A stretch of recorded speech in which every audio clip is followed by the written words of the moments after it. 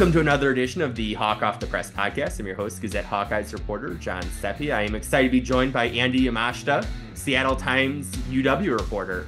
Andy, thanks for joining me. Happy to be here, man. So, first of all, UW coming off a pretty big win against Michigan. Kind of what did that mean for that program after losing in the national championship game to Michigan to then get a little bit of redemption there in the Pacific Northwest? Yeah, it was interesting. All week they kind of downplayed it. Oh, it's just, these are two different teams, right? UW has 40 something new scholarship players, a new coaching staff, new everything. So they really tried to not make it a big deal. Oh, it's just another game. We're just, it's a shot at the national champions, but it's not all about that. And then the game happened and it was so apparent how cathartic I think that win was. That was the word that it came to me after I had already followed my story and I was mad I didn't get to use it in the story. But I think that's really what it was. Washington fans have been through so much. The guys who stayed from last year, who chose to try and help rebuild this program after Kalen DeBoer left, really, this was a big moment for them. I told people like the biggest cheer of the night was when Michael Penix walked out, and the second biggest cheer of the night was when they posted the score of Alabama losing to Vandy, right? Like that's the space that UW fans have been living in for the last, 8, 9 months. I think I talked to a couple players who played in that national championship game before they played Michigan, and they were like, "Isn't it crazy that this is the same calendar year that we played for Michigan for a national championship for?" So I think it was a big win for the program, for just for the fans to have this moment in the sun, for the fans to enjoy a good win against a team that, Michigan could have been unranked, and I think the fans would have rushed the field just because of everything that had happened. It really represented that they've kind of come through this really crazy stretch in the program's history, and now they can fully kind of put that behind them, move on to really focusing on this season. And yeah, it was a big win. This is a team that has arguably been the best team in every game it's played this season, and yet here they sit at 4-2 because they gave away a game to the in-state rivals in Washington State, and they gave away a game to Rutgers that they probably should have won, right? Missed 3 field goals, poor execution in the red zone. So on the field, it was big. It was, I think a potential turning point if they can start getting those mistakes out of the way. But off the field, I think it really meant a lot to UW fans and, in their post game cinematic recap, because every team has to have one now. Jedd Fisch talked a lot about how he was going to give a game ball to all the guys who were on the team last year. So I think there's an understanding of how much it meant to the players, to the fans, to everyone who stayed, that they could be at this point again, even considering everything that's happened to them since. And not many teams seem to be able to lose the eighth overall pick and still have an effective passing game this year. Yeah, definitely. I think one thing even Washington fans have had to get used to is that this isn't Michael Penix. This isn't Kalen DeBoer's offense, right? Alabama losing to Vandy notwithstanding, you know, DeBoer really blew the top off Washington last year, right? They were throwing the ball 50 times a game. Penix was good for 350 passing yards and multiple touchdowns against everyone except Arizona State, basically. So I think there's had to be a reevaluation of what this offense looks like. And Jedd Fisch was very upfront before the season started that this is not the same offense. It's more methodical. They're more about managing the clock, managing possessions. I think Will Rogers has been everything you could have asked for a transfer quarterback coming in. I think you look at Michigan, for example, as a team that struggled with their quarterback situation. Will Rogers, as a veteran, comes into Washington, is running a system that he's never done before, right? Will Rogers put up crazy numbers at Mississippi State when he was running an air raid. This is very much not an air raid. Jedd Fisch talks a lot about how important play action is, how much pre-snap motion they have. And these are all things that Will Rogers didn't have to do when he was at Mississippi State. So, there were a lot of unknowns about how he would fit into this offense. I think for the most part, he's looked really comfortable. He doesn't force the ball into places where it shouldn't go. He's taking care of the ball really well. Michigan was his first interception in 6 games. So it's been this really good kind of marriage, I guess, when people didn't really know what that was going to look like. There were a lot of questions about, can Jedd Fisch run this offense without Tyrone McMillan? Can Will Rogers run this offense when he's never done this before at this level? So it's been good. They've had their problems in the red zone. They've really had their problems with penalties before the Michigan game. And there's certainly still question marks, but generally, I think that this team has been, again, better than expected, although they've lost games they should have won. So that's kind of where they're at right now, even with, losing not just Penix, Rome Odunze, first round pick, Jalen McMillan, Jalen Polk, both playing on Sundays. That was their starting three wide receivers, lost both their tight ends. They have no returning starters on offense, and they're still, I think, like 21st in the nation in total yards. So it's a testament to everything Fish has done scheme wise. It's certainly a testament to Will Rogers and his composure and his ability to run this system. And, some of the talented players they brought in from Arizona, Jonah Coleman is probably the leading example of that. So yeah, it's been impressive, but there's been obvious things to work on. And offensively, again, it's not Kalen DeBoer and Michael Penix, but it never was going to be. Well, that's a great segue to my next question about Jonah Coleman. Like the numbers when I'm looking at seem outstanding. Am I seeing not that this is be totally foreign for Iowa fans with Caleb Johnson, but more than 5 yards after contact per carry? Yeah, he's been pretty much as advertised. If Will Rogers was playing above what was expected of him, Jonah Coleman was probably the biggest player to follow Fish from Arizona. He wasn't technically a starter at Arizona, but he did lead them in rushing yards a season ago as a sophomore. And, he's a guy who's played for Fish all 3 years at Arizona, was there when Fish went, I think it was 5-7 his second year, went 1-11 the year before that. So Coleman was committed to them when they were 1-11, is a real disciple of Fish and his system. The Scotty Graham, the running backs coach, is another one who followed Fish. So Coleman followed him. But yeah, he's been great. I think he's been a little questionable in the short yardage, but he's been phenomenal in the open field, breaks tackles, hard to bring down, especially behind an offensive line that hasn't always looked great. He's making the most of his opportunities, averages around between 16 and 18 carries a game, which isn't, the workload that some of the other premier running backs in the country are getting, but making a lot of impact with those carries. And, they have a nice tandem with him and sixth-year senior Cameron Davis, who is maybe more of their pass blocking tight end, but also, kind of a battering ram himself in short yardage. So they work well together. And yeah, Coleman's been phenomenal. I think he's 12th in the country in rushing yards, again, on less carries than a lot of the other guys who are up there. And, he's gone head to head with Kyle Monangai at Rutgers, went head to head with, Michigan's defensive line and their tandem of backs and Khalil Mullings and Donovan Edwards. So, yeah, I think Coleman maybe a little under the radar. If you're not watching a lot of Washington football, maybe you have no idea who he is, but he's been really phenomenal for them. And if anything, I think Washington fans would wish that they'd give him the ball a little bit more. Well, now the stereotypical question for an Iowa podcast with your kind of Big Ten welcome here. I gotta ask about the offensive line. What does that kind of add to this Husky offense? Yeah, it's a real, I don't want to say patchwork because that sounds disparaging, but this is a group that in 2023 Washington won the Joe Moore Award as the best offensive line in the country. None of those guys are here right now. The two tackles are both in the NFL. Troy Fautanu, Roger Rosengarten, both I think top 2 round picks.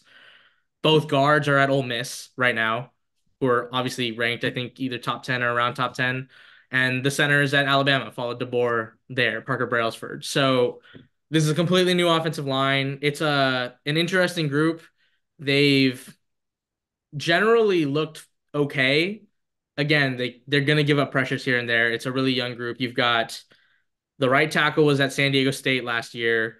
The right guard was a rotational backup for Ohio State. The center was playing FCS football at Portland State. The left guard was had an ACL injury and missed all of last year.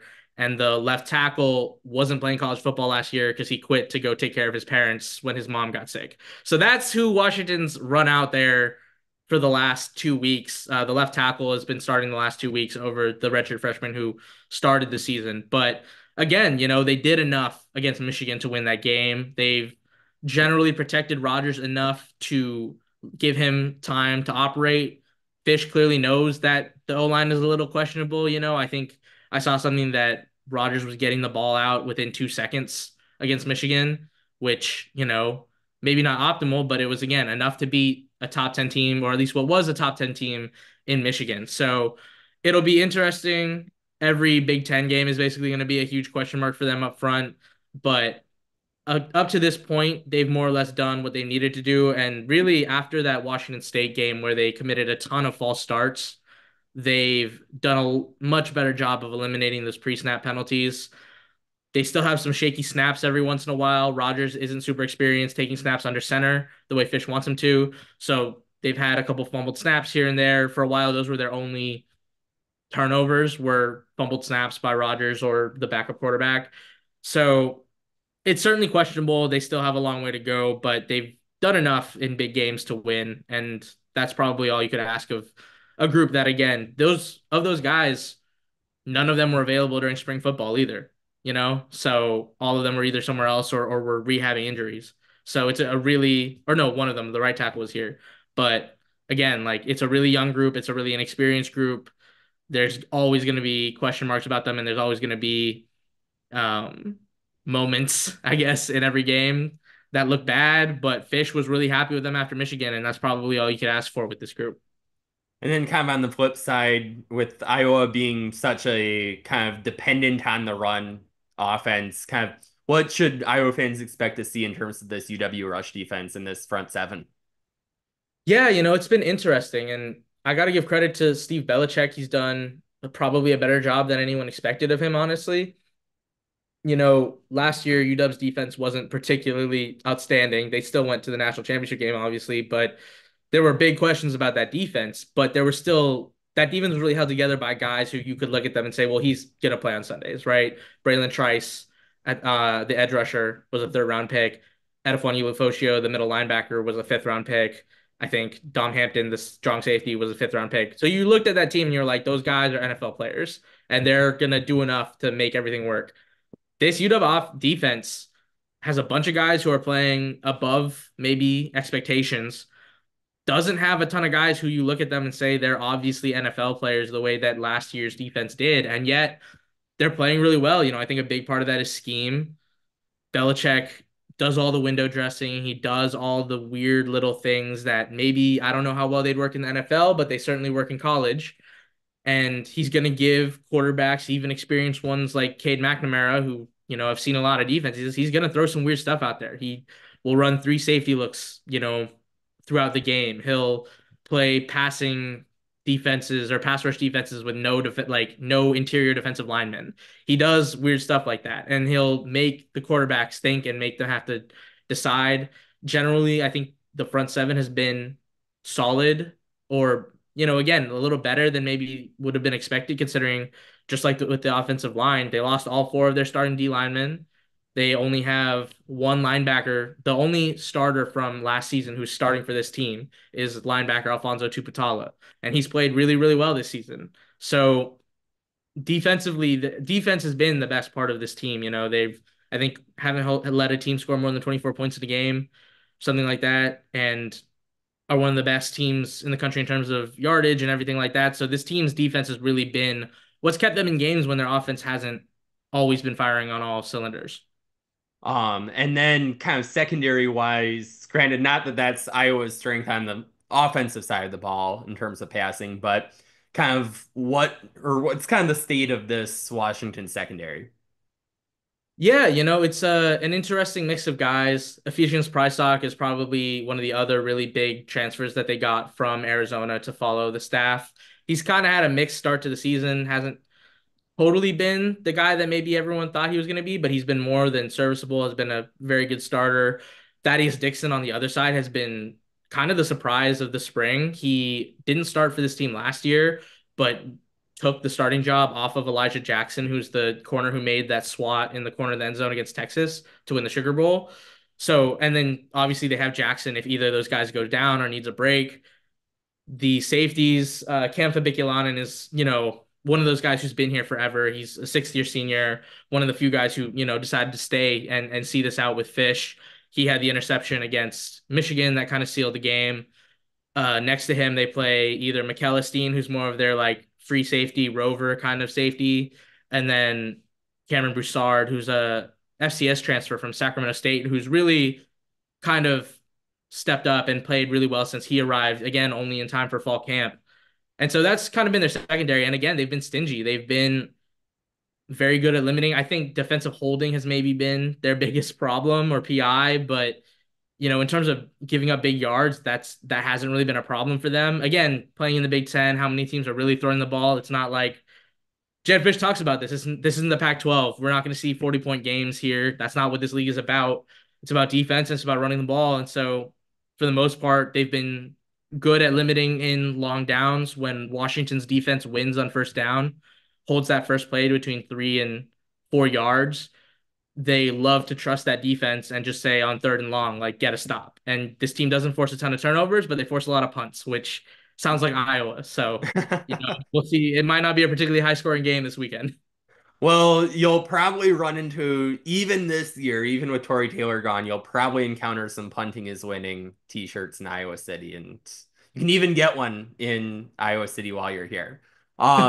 With the two losses this year, one to Washington State, one to Rutgers, is there kind of a common blueprint in terms of, okay, if you want to beat UW, you need to do X, Y, and Z? It's hard to say because really in both of those games, they beat themselves. In against Washington State, they had 135 penalty yards. Washington State had 136 rushing yards, right? Like if that adds any context, right? And similarly against Rutgers, they had I think it was only like 6 penalties for 69 yards, but they were all in big spots, right? You convert on third down, holding, or you get a stop on third down, DPI.